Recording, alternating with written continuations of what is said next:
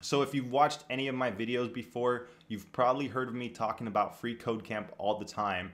It's a resource that I used when I was learning how to code. It's 100% free, it's open source, and it's a nonprofit organization that teaches people how to code and helps give back to the community in the process.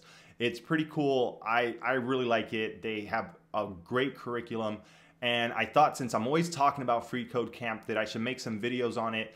And I've already made videos that kind of give my opinion on freeCodeCamp. Although it's been a while since I've used freeCodeCamp, I have come back here and there and done some of the stuff that they have and some of the newer things that they included. But I was thinking, since it's been such a long time, that maybe I should just wipe my whole, history of freeCodeCamp clean and just start working through the curriculum here on my channel to help people, maybe kind of a walkthrough, follow along with me, watch me do it. If you get stuck, then you can try to do it. Maybe I can help people. I really want to be able to show people everything that freeCodeCamp offers, and I think that the best way to do that is to actually work through some of the curriculum that they have. So I'm gonna be wiping all of my history here clean, and I'm gonna make a series of videos going through all the different certifications, starting with their responsive web design certification. I'm gonna go through all the HTML, all the CSS, everything that they have for applied visual design, and all the things below, and then I'll be creating the projects as well on their own individual videos.